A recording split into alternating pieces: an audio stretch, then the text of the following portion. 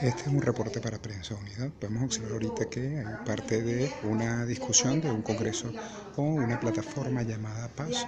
Esta plataforma está encargada o está tratando de evaluar toda la situación política, social, económica, toda la sociedad civil organizada que está tratando de llevar propuestas para presentar algunas de las soluciones en lo que es la crisis del país. Hoy están discutiendo algunas de las salidas y han coincidido que la salida es electoral. Están hablando sobre la necesidad de iniciar lo que son elecciones regionales y tratar de hacer un estudio con el primer paso que deberían ser las elecciones primarias. Como indicamos, es parte de lo que están discutiendo el día de hoy.